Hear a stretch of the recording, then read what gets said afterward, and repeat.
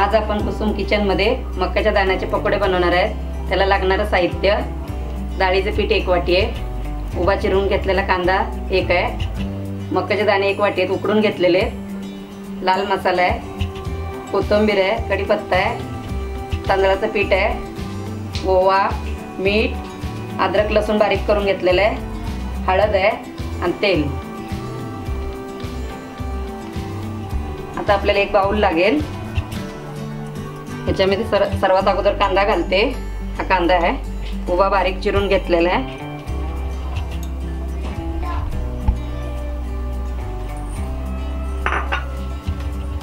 हे मक्याचे दाणे उकडून घेतलेले आहेत। आता पाणी जरा पण नाही राहिलं पाहिजे, सुकलेले पाहिजेत एकदम।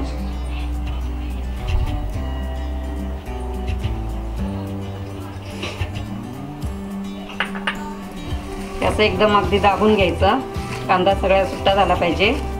उभा चिरलेला कांदा आहे।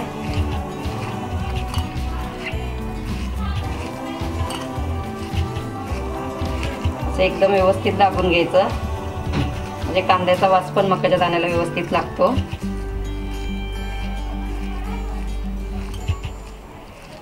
एकदम सुट्टा सुट्टा कांदा झाला पाहिजे।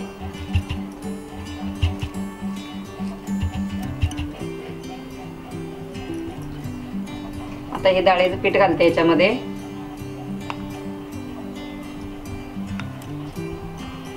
चण्याच्या डाळीचं पीठ आहे हे।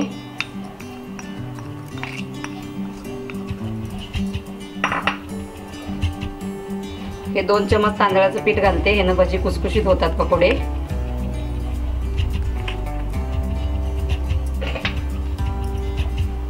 हळद,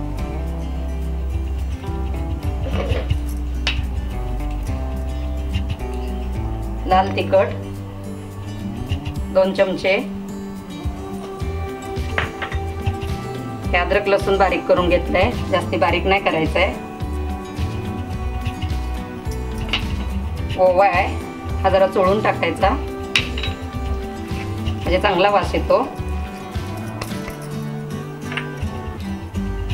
हे कढीपत्ता आहे, 4-5 पानं अशी चुरून टाकायची म्हणजे कढीपत्त्याचा सुगंध चांगला येतो।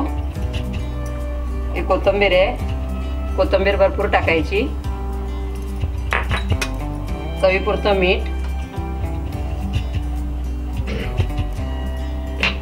आता हे व्यवस्थित असं हलवून घ्यायचं आहे, यात पाणी घालायचं नाही।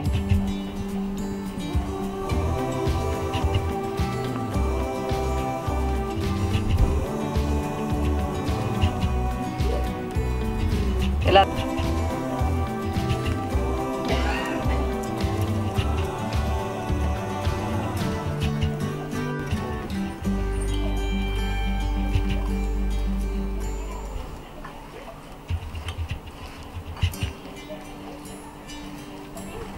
आता हे एक जीव होत आलेला आहे। व्यवस्थित चुरून घेतल्यावर त्याला ऑटोमॅटिक पाणी सुटतंय, पाणी घालायची जरूर नाहीये। गोळा बनेपर्यंत पीठ असं व्यवस्थित करून घ्यायचं आहे।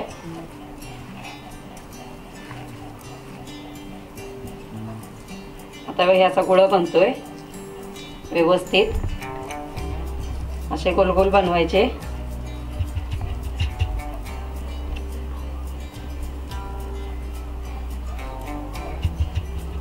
हे मी कढईमध्ये तेल घातलेलं आहे। हे आता आपलं 2-3 मिनिटात तेल गरम झालेलं आहे व्यवस्थित। तेल गरम झालेलं आपल्याला असं कळतं, वरती वाफ मारते। आता हे माझं पीठ तयार आहे पकोड्याचं। हे पकोड्याचं पीठ तयार झालेलं आहे। हे बिगर पाणी घालता व्यवस्थित मळून घेतलं असं ओलं होतं। याचे पकोडे सोडायचे।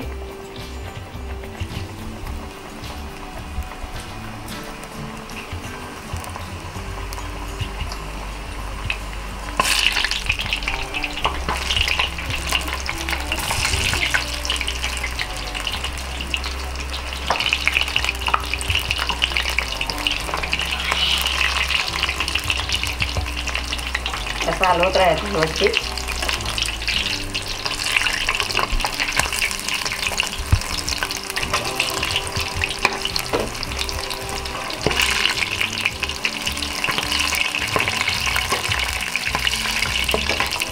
एकदम कुरकुरीत होतात हे।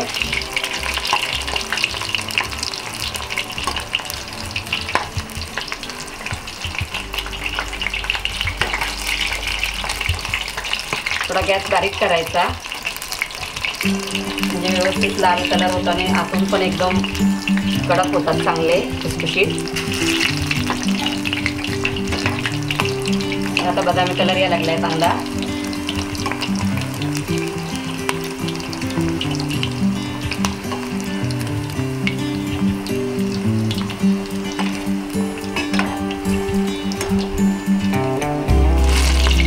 हे पावसाळ्यात खायला चांगले आहेत, एकदम खुसखुशीत मक्याच्या दाण्याची पेस्ट आणि हे पकोडे एकदम खायला छान लागतात, खुसखुशीत एकदम. हा बघा कलर आलेला आहे. आता हे पकोडे आपले तयार आहे. तुम्ही टमाट्याच्या चटणी बरोबर खाऊ शकता, टमाटा केचप बरोबर खाऊ शकता हे तर पकोडे. बघा मस्तपैकी कलर आलेला आहे. पकोडे तयार आहेत आपले. हे